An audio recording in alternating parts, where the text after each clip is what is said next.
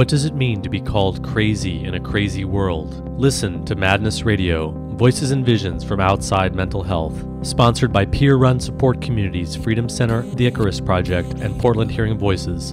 Madness Radio can be heard on FM stations on the Pacifica Radio Network and is online at kboo.fm/madnessradio. Welcome to Madness Radio. This is your host, Will Hall.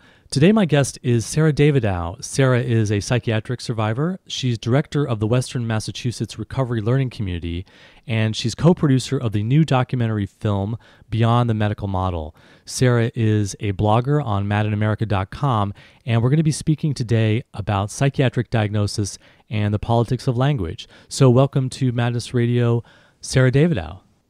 Hi, Will. Thanks for having me. And I want to really encourage people to find out more about the Western Massachusetts Recovery Learning Community. It's one of the most innovative mental health programs in the United States. And can you just give us a little bit of a capsule summary of what goes on at the Western Mass Recovery Learning Community?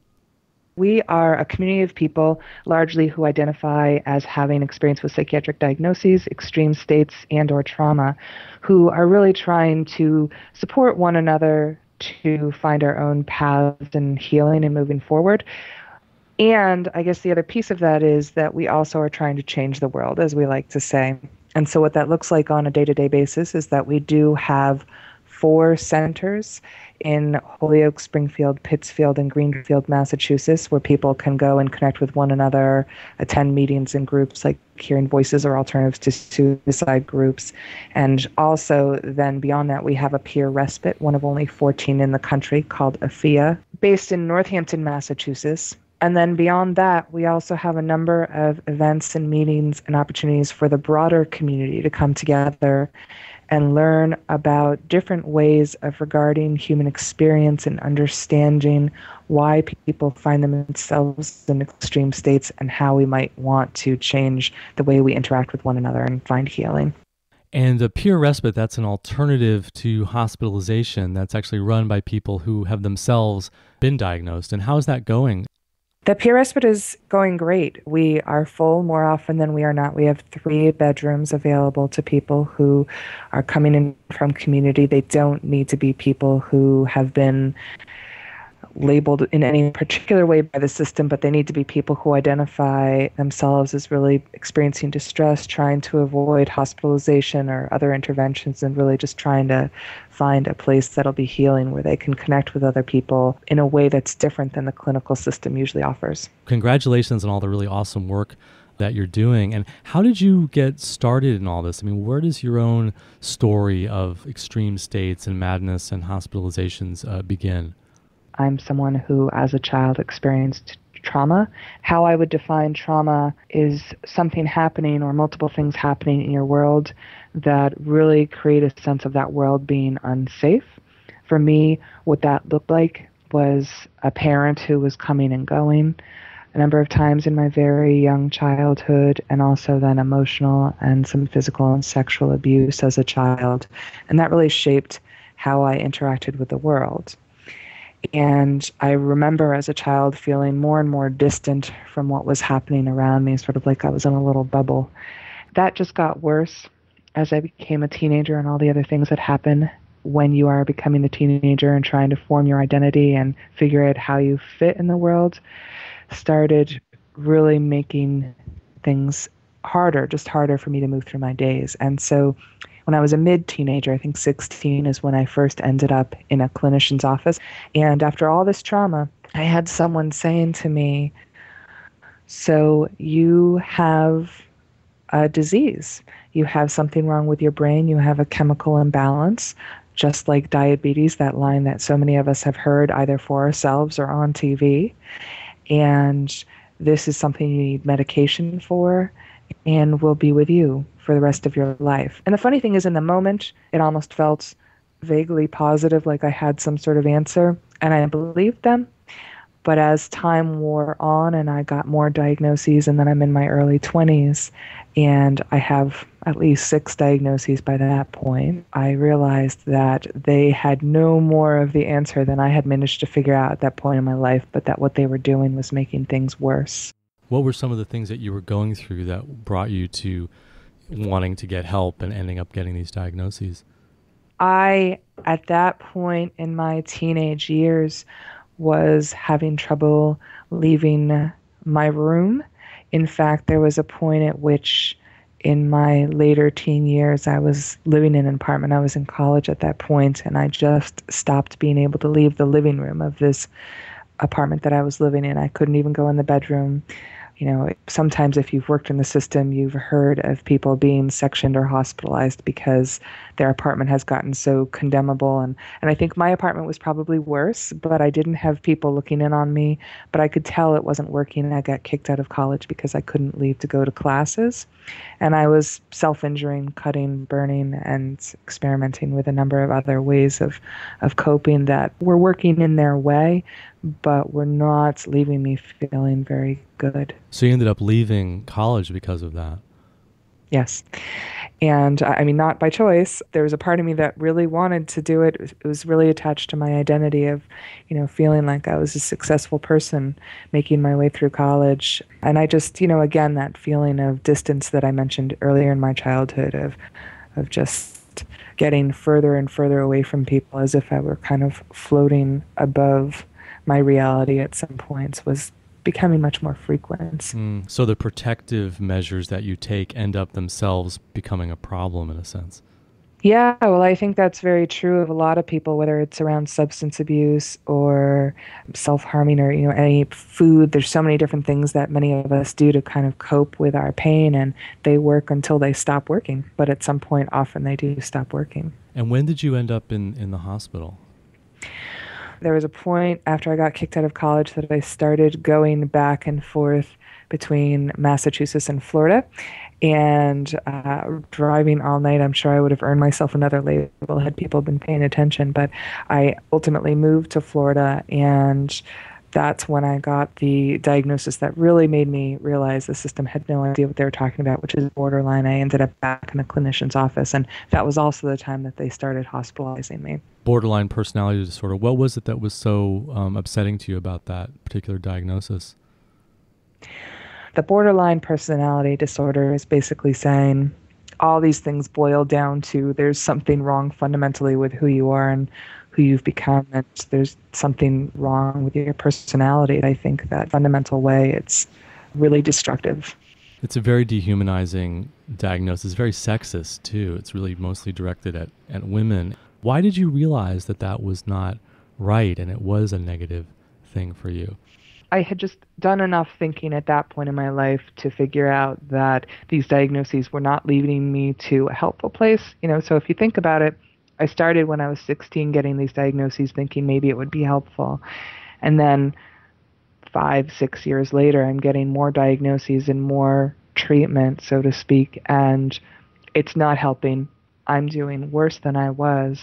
And it's starting to sound pretty insulting and basically telling me at my core that I'm wrong and that it's all about me.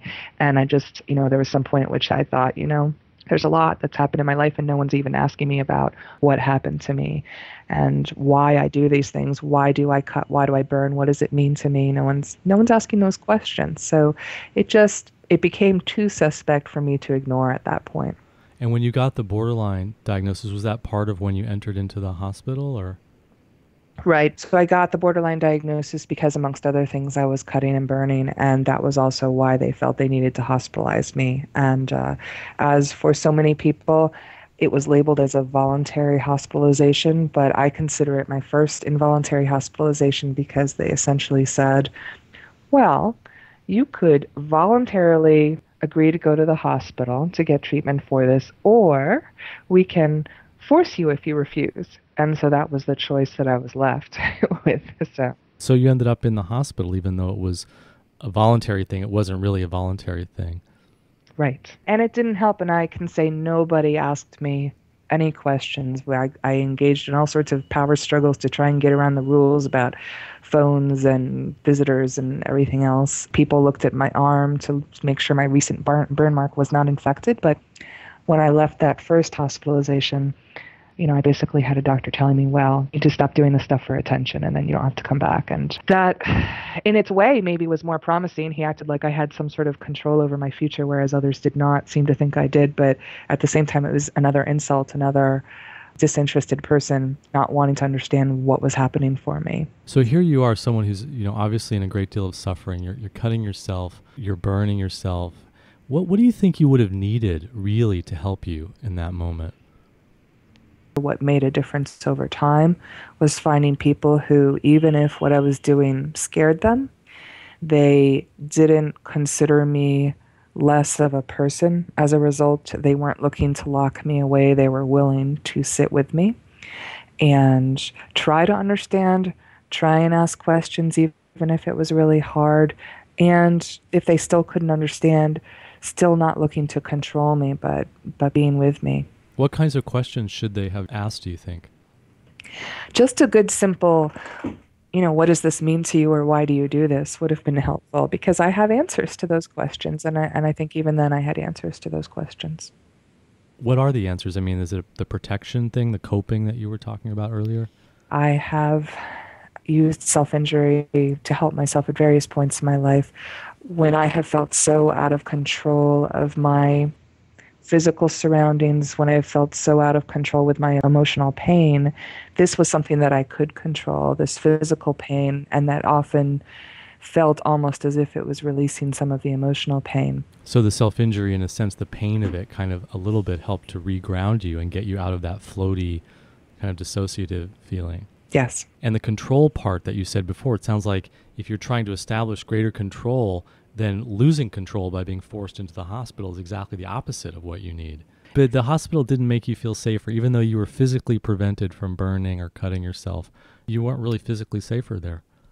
I certainly didn't feel that way. I mean, I suppose arguments could be made by people looking from the outside in that perhaps there was some sense of safety, but I didn't feel it.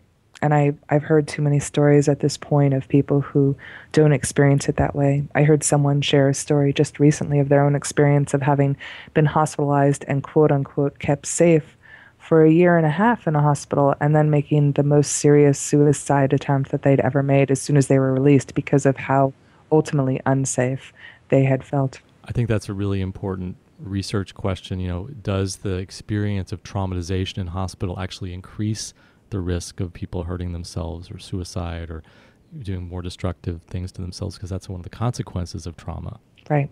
And how did you get out of the hospital and then start to move on with your life and start to get things back together for yourself?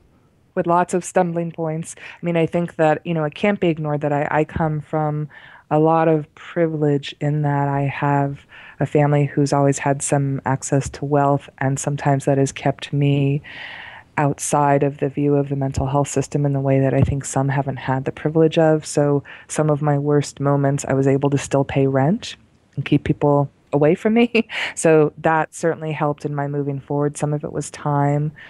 Some of it was ultimately, and though I don't recommend this either, getting pregnant and having a child who gave me a clear reason to need to keep moving forward. But there's just all these different stages and things that were happening at various points in my life that were helpful in my moving forward. And working was helpful too. And I kind of hid in the mental health system. I went and started working in the mental health system and really kept my own experiences at home. So you became a staff person at mental health agencies doing work with people? I did, yes.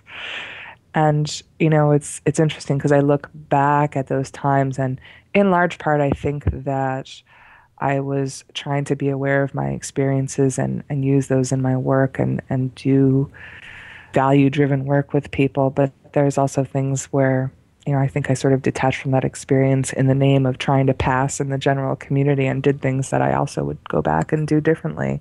You were really hiding your hospital experience and your diagnosis and your whole past when you got these jobs and did that work as a mental health staff person. I worked in one particular agency, and for the first 5 years, I was at a point in my life where I was not going into the hospital at that point. I was still struggling pretty dramatically, but I was not going into the hospital, so I was able to keep that job consistently. And for the first 5 years, I did not share with anybody what I had been through. Was there a point at which you decided now I'm going to start disclosing, now I'm going to be more open about who I am? I did. I ended up taking a leave. My house had fallen apart. The pipes had burst. A number of things had happened that really just kind of pushed me over an edge I was teetering on emotionally myself. And I really just needed to take some time to regroup. And so I took some time away from work, and I decided to, quote unquote, come out and start sharing my experiences.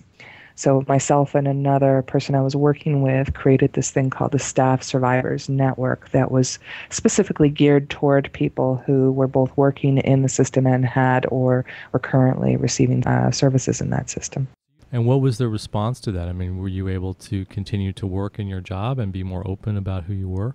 Not for long. I mean, I was there for a while after that, but things changed immediately.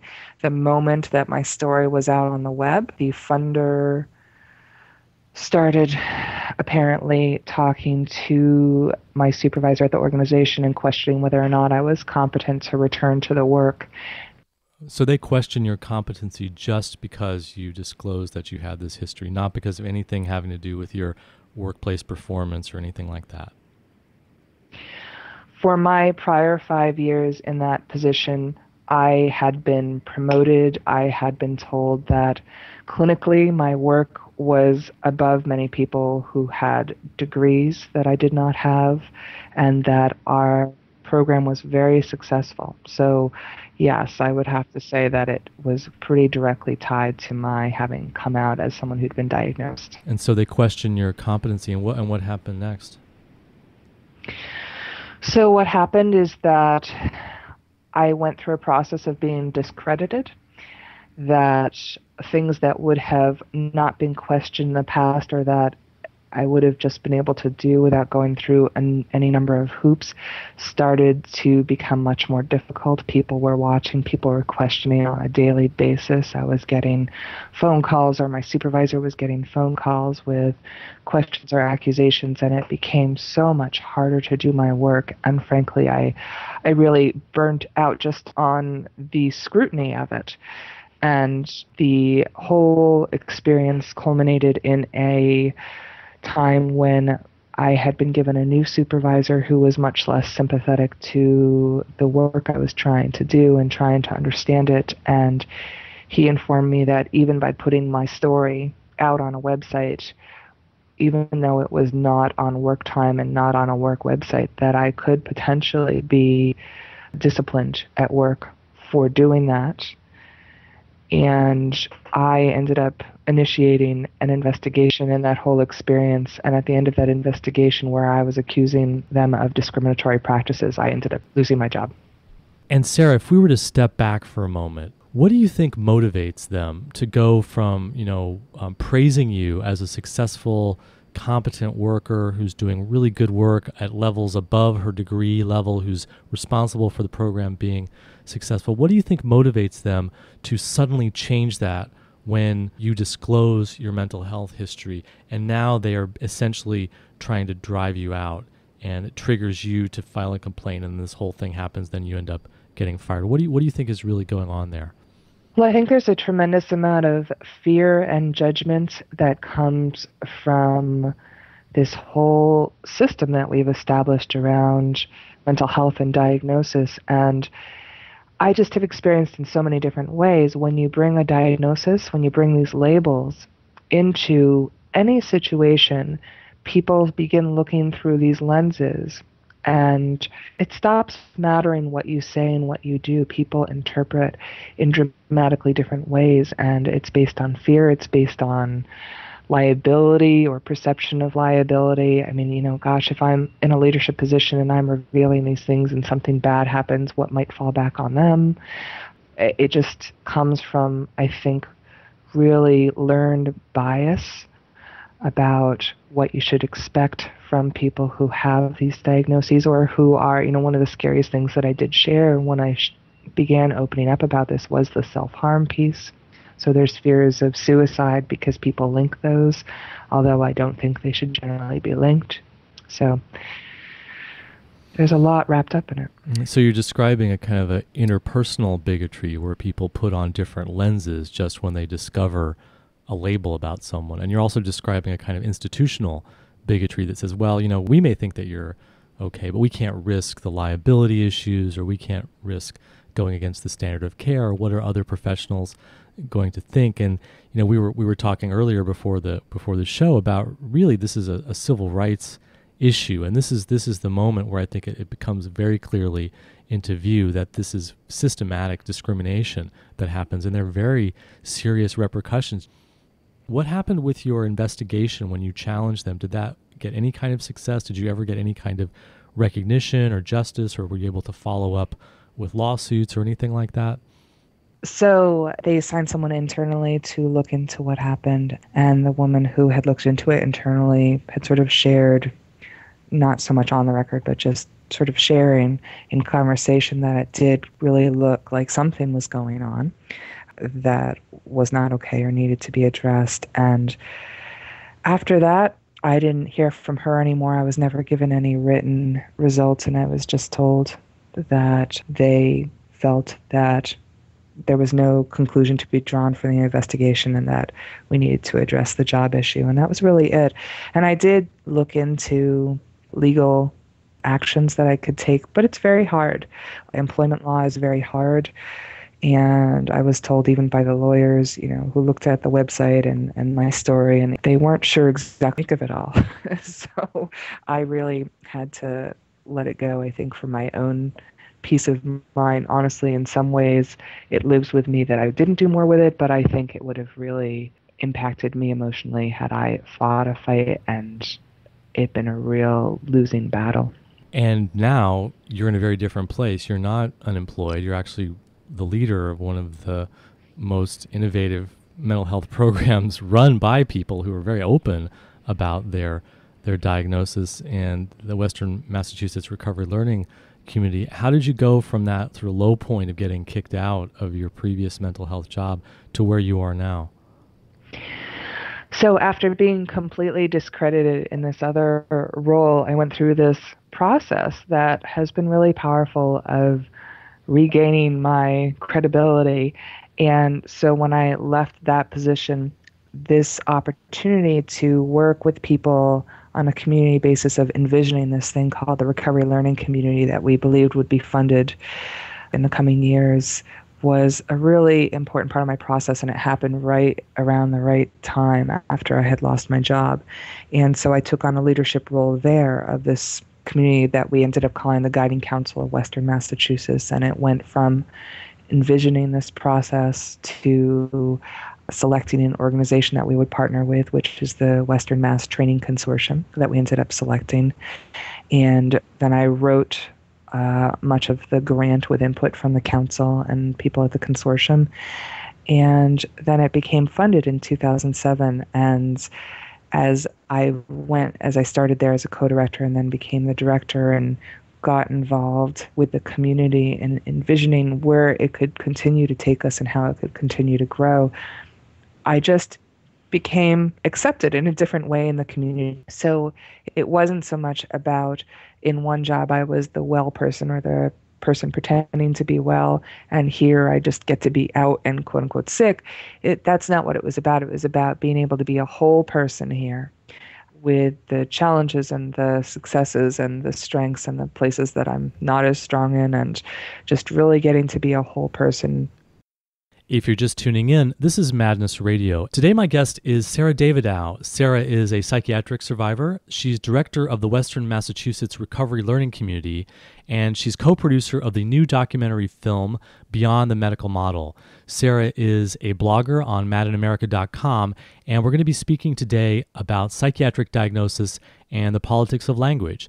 And I remember being in Western Massachusetts at that time, and it was a really extraordinary process, the creation of the Guiding Council for the Western Mass RLC, and the incredible grassroots quality that all these different people came together. There were meetings and all this input and forums and what do we want to do and how do we want to do this, and creating the leadership. It was very, very different than the sort of typical, legislators or distant bureaucrats and policymakers coming up with something on paper and then imposing it on a community with the involvement of funding and government and that kind of thing. This was really more of a popular, engaged process that was participatory and envisioning what the recovery learning communities would become.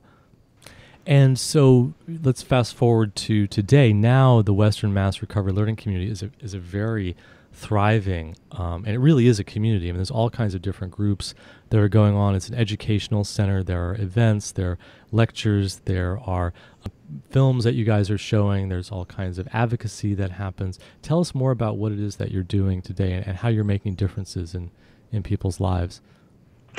So it continues to be really a participatory process. Many of the people who are working for us in some of our regular worker roles now are people who came to those roles by entering the community really initially looking for support and then finding different ways to connect and grow into those roles. And so, I think that's a really important part of who we are. And then whether or not you're in a titled role of some sort, the voice is really important. It continues. It was important at our roots, and it continues to be important. So many of the groups and things that we offer come out of what the community talks about looking for. So there's, for instance, the Hearing Voices movement work that we're doing. We are one of the relatively few organizations in the country right now that are doing that work, and we're offering trainings to other organizations who want to begin doing that work just in hopes to support some of the spread. So the Hearing Voices movement is a non-pejorative way of looking at the experience of hearing voices and seeing visions and other somewhat more unusual experiences that people experience in extreme states. So there's that. There's alternatives to suicide work that we're doing where people who have made suicide attempts or experienced feeling suicidal are leading groups and supporting one another who are, struggling or have struggled in that way. And that's also really unusual in this country. Generally, the fear is that if you have experienced suicidal feelings, well, we better keep you away from other people who have experienced that, because we don't talk in that way. There's not peer support around this. It's too dangerous. It's generally the fear. Whereas the reality is it's actually the opposite. If we don't talk about it, it's more dangerous. Right.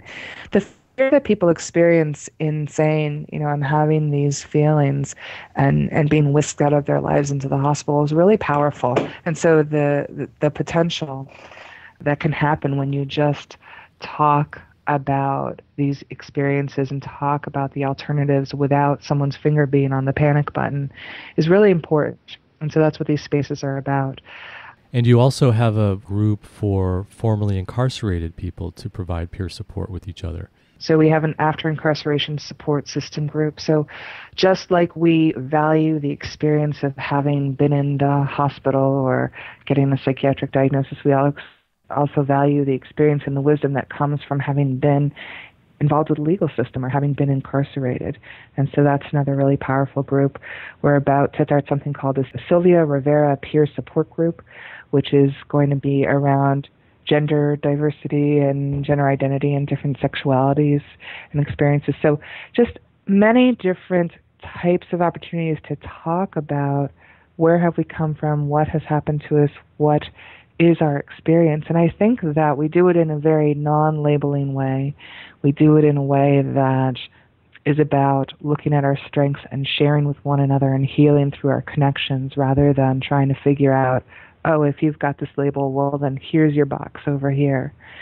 And we're really trying to share that with our broader community. We think that healing can happen on an individual level, but we don't think that true healing can happen unless the whole community is involved in that and that our attitudes and our perspectives and our understandings change across the board.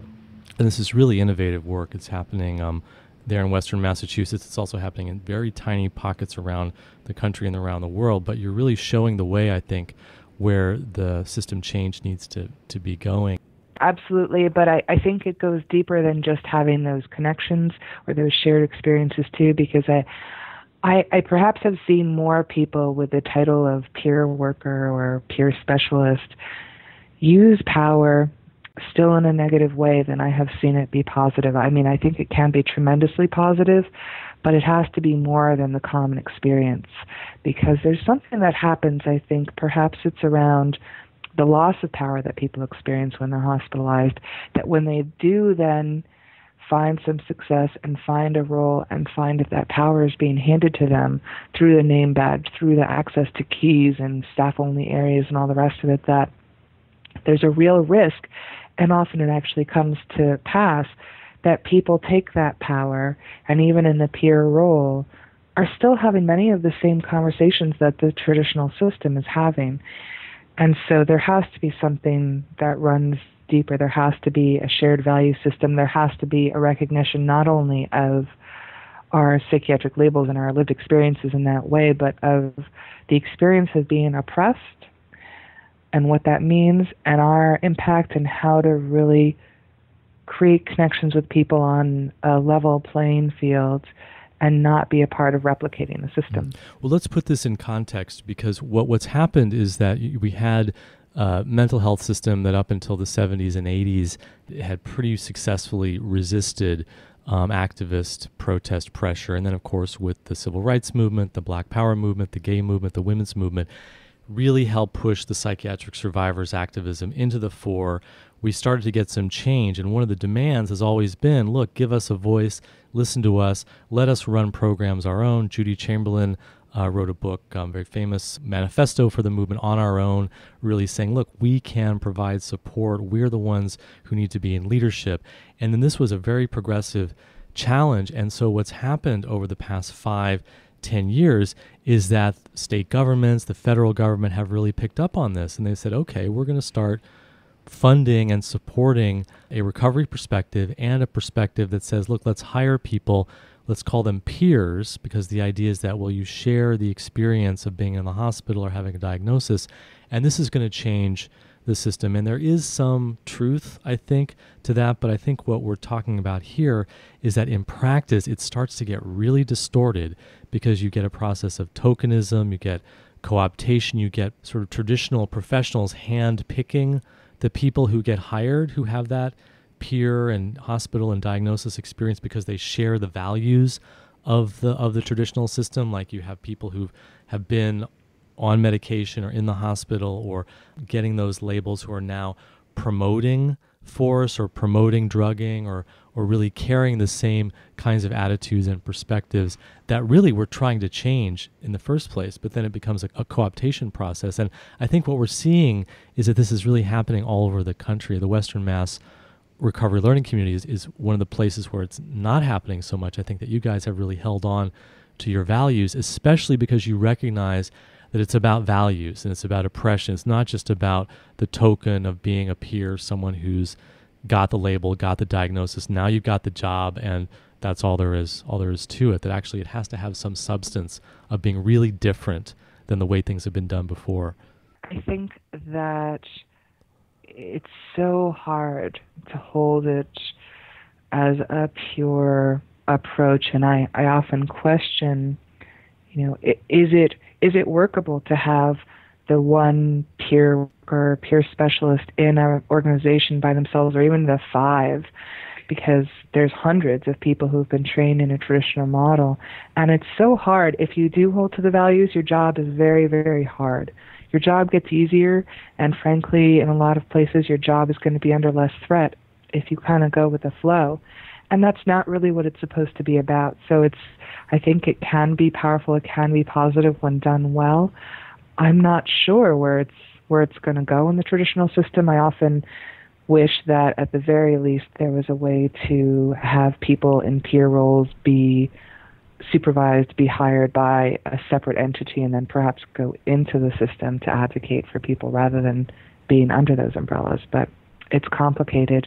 And Sera, I know that your work is there in Western Massachusetts, but it also is involved with the whole peer movement around the country, and you're also a blogger on Mad in America, and you've just completed co-producing this film. And this is something that I've seen traveling around the country, as well as there are really good peer programs happening, and some of the places that do have certified peer specialists are doing excellent work, and there is impact, there is positive systems change happening. Tell us about some of the positive sides of this that you think can come out of it if we can get beyond the limitations of that peer role. So I think that there is absolutely something really valuable that happens when somebody who has been in the system received services in the system and generally felt like they are regarded as below the people who are trying to help them, learned that someone who's there to listen and offer support has actually been where they have been, that there's a trust that can develop in a different way, that there are conversations that can happen in a different way when the space is created to really just see each other as two human beings who might be playing different roles at that moment, but who each have the potential to be in a supporter and supported role in ideally kind of a fluid way, that there's, space created for each of them. And that's really powerful. So whether that is happening in respite settings where someone is encouraged to not just, you can't be living in your world right now, so come out of your world and come over here and we will protect you.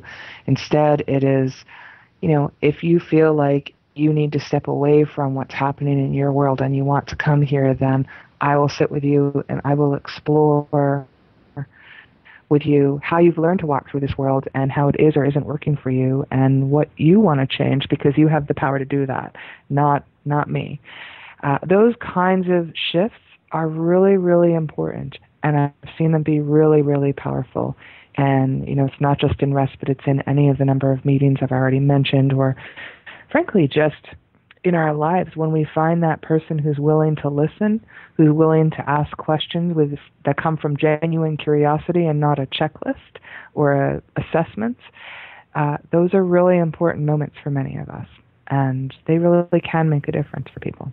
And I've seen people also take that step to becoming a certified peer specialist, and that becomes the beginning of them getting out of the system, and they say, okay, now I can get my bachelor's degree, or now maybe I can even get my master's and start working as a helping professional. I have seen that become a career beginning for people, although sometimes it does sort of become a low-wage trap. I think it can be a really helpful way of getting people valued for the experience that they have and the skill that they've developed in their own process of recovery. Yeah, so I think that there's a risk, just in terms of what you just said, I think there's a risk in seeing the peer work as the mini mental health clinician. I just want to be cautious about that, because I don't think necessarily being in a peer role is the first step for some to becoming a therapist. I think it may be the first step in recognizing their sort of personal power to impact other people and the relevance of their experience in their world and giving back to people. I think being a therapist is very different. And I think someone who becomes a peer specialist might, in fact, want to become a therapist. But I see that as them recognizing, what, this is the career path and it's a separate career path. And maybe I can still use my experience there, but it's separate. I think in terms of peer roles, they aren't all low paying. So, you can become a director of something like a recovery learning community. You can become a coordinator. You can become a trainer with the certified peer specialist program. So you can become a director of a respite. So there is a career path in that as well. I guess I do hope at some point we drop the peer word because just like client, if you've ever worked in the system, just like consumer, just like any other one-word label. Yeah, patient. I mean, user. There's just so many of them. These labels, I think people just need to remember that if someone is in a system where that's what they get referred to, particularly people who don't have a lot of privilege or outside resources and can't just go home at night and hear people refer to them as friend or mother or what have you, those people are at such risk for taking that on as their identity. And there's a woman who said to me a couple of years ago, they talked to me about this recovery thing, but I don't know how they expect me to move forward and do this if they keep referring to me as if I'm some sort of object. We have to be really cautious about the words we use for people and how that can be taken into as an identity. I'm okay with peer as a role.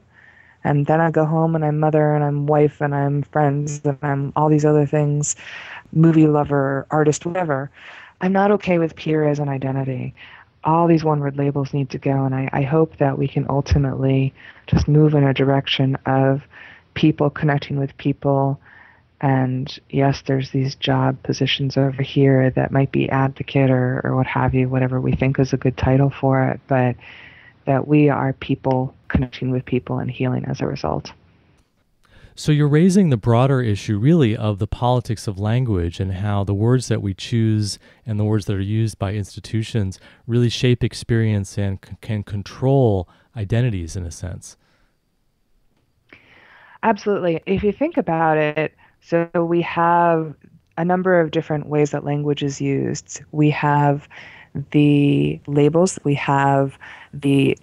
go on the people who are receiving these services, and then we have all these words in the middle of how we describe people on either end. And so I think I've already said, as far as the labels that go on people, I think we have to be really cautious about how that can become someone's identity. I don't know that it's that healthy that someone moved through their entire life with the identity of consumer, that their identity is based on their struggles. And even if it's about their struggles of trying to move beyond the struggles, I'm not sure that that's the word that is healthy to move forward through, that it's also a personal choice. But I think then we get to the psychiatric labels. And so often that cuts off our genuine curiosity with people. And whether you're a clinician or you're in a peer role, it's so critical that we approach people to understand what's happening with them. And so giving someone a label with schizophrenia, or in my instance, borderline personality disorder, or any of these labels that are frankly these man-made creations that are used as part of a billing system, they don't tell us a lot about that person. And if, as so often happens in the system, we actually do try and figure out who that person is based on some of those labels, that can really cut off something important. So, saying someone is schizophrenic tells you almost nothing. Saying that they hear voices, or asking them what the voices are saying, or any number of different kinds of conversations that can happen from a more genuine place are the points at which you actually learn about that person. And I think it's really hard for people to be helpful with one another if the genuine curiosity gets cut off. And then there's this also just how we get described. If you think about it, if you've worked in the system, people who are receiving services often get called things like manipulative because they are trying to get their needs met in the way that the system has trained them to get their needs met. Whereas I've seen people in provider roles have entire meetings about, and I've actually sat in on some of these meetings, about how to sort of poke someone enough so that they get upset enough that they can get them into an acute hospitalization in order to get them to a longer-term hospitalization. And if you don't consider that manipulative, then I guess I'm misunderstanding the definition of the word, but it doesn't get labeled in that way because they are the providers and not the receivers. So this language is very, very powerful. And I think that as much as people get annoyed by talking about language and feel like sometimes it's an overfocus, that we can't say that we have a particular set of values and are headed in a particular positive direction without examining whether or not our words are actually moving us in that direction. What are some other examples of the way that the politics of language are played out? If we go back to my own story, I literally sat there somewhat distantly and listened to people talk about, well, she has this diagnosis and she's doing these symptomatic things of cutting and burning, and therefore, she needs to be in the hospital. It becomes sort of this checklist or flowchart. And, so that's one example. I think that I hear people also struggle all the time with, well, what's the point of changing the words? We're just going to find a new word to replace it with. And I think that's true to a point. We should probably remember that the word borderline itself is kind of like an update of another word, hysteria, that was dropped. And then now borderline personality comes in, and then, that starts to be clearly the same kind of pejorative label. And then what's going to be next? I think they're talking about affect dysregulation or something like that, and that'll just become another euphemism for the same thing. Right. So if you've read any of what I've written on Mad in America, I think the second thing I wrote was called False Arguments, a 3-part story, and I haven't gotten to part 2 yet. But part 1 was all about this idea of language and how people are constantly arguing about what's the next word, whether it be around the diagnoses, manic depressive to bipolar and hysteria to borderline and so on, or client to consumer to peer and all the rest of that, that's the wrong conversation to be having. And so from a general standpoint, I think we need to take a step back from those discussions And it's not about finding the next word for peer if we don't like peer anymore. It's about stopping that whole process and having a conversation where we realize that those words become the same thing. You can choose any word out of a hat and it will become the same thing. It will become the identity. It will become the harmful word. And so we need to stop doing that. We need to stop systematizing our words, our language. We need to be creating space for people to talk about their experiences without needing to boil it down into these words. We need to create the time. We've lost so much time in our system where we think that, well, we don't have time to really figure out what's going on with them really. We need to boil it down into these 5 words for billing, for our notes, for all these things. And that's the wrong argument to be having. We need to get out of that trap, get out of that box of using the one same word for everybody, or we're going to continue to go around in circles. I talk about myself as someone who is a mother, a movie lover. I love blue cheese. I am a director. I am a wife. I am all these different things. And I think a therapist got really annoyed with me once when he tried to ask me, who am I? And I said, well, that's a really hard question. And he said that was a symptom. He said it was a lack of me knowing myself, a lack of identity, hence the borderline. I'm like, you know what? No, that's because we are complex beings and we have to stop boiling ourselves down into a sentence as much as possible. That's a part of the symptom of the disease of the system. And we need to approach language very differently. Sera, tell us about the new film that you are the co-producer of, Beyond the Medical Model. So the film really connects for me. It's not about language per se, but it is about all these boxes that we put ourselves into. In that, along with the language comes the different models, and the predominant model, the model that most people have heard of, often to the exclusion of any other model, is the medical model of mental illness. And when I say that, I'm talking about that whole idea of you are someone who has something going on in your head, in your brain, that is the result of a chemical imbalance or what have you, but it's sort of unto yourself, not in relationship to other things, and can be labeled by one of the disorders or diseases in this diagnostic statistical manual. I think one of the key points in all of this, whether it's the language or the models discussion, is that it's not that the medical model and some of its labels are inherently evil. It's that they've been given so much power so as to have become this oppressive force in our system that we see hurting people. And so this film is about not necessarily getting rid of it, but putting it on equal footing with all the other numbers of approaches and ways that people regard themselves. And so if someone has the opportunity to look at the different ways that people identify themselves and have found healing and choose from one or all of those different ways for themselves, then that's where we want to head. Really about getting rid of all the boxes. Sera, we don't have a lot of time left in the interview. Tell us, how do people get in touch with you, and how do they find out more about your work and also about the Western Massachusetts Recovery Learning Community, and also find out about how they can see the film? So you can pretty much find out about me, our film, the Western Mass Recovery Learning Community, or any other number of things that I've mentioned by going to westernmassrlc.org. There's a film trailer available there for Beyond the Medical Model. There's information about our peer respites, many of our groups, our calendar, etc. And as far as getting hold of me, everyone who works with the RLC has the same essential address, which is their first name at westernmassrlc.org. And my first name is Sera, Sera. Sera Davidow, thank you for joining us on Madness Radio. Thank you, Will. You've been listening to an interview with Sera Davidow. Sera is a psychiatric survivor. She's the director of the Western Massachusetts Recovery Learning Community and co-producer of the new documentary film Beyond the Medical Model, as well as being a blogger on madinamerica.com. That's all the time we have on Madness Radio. Thanks for tuning in. You've been listening to Madness Radio, Voices and Visions from Outside Mental Health, co-sponsored by the Icarus Project, Portland Hearing Voices, and Freedom Center. Madness Radio is hosted by Will Hall, and producer is Leah Harris.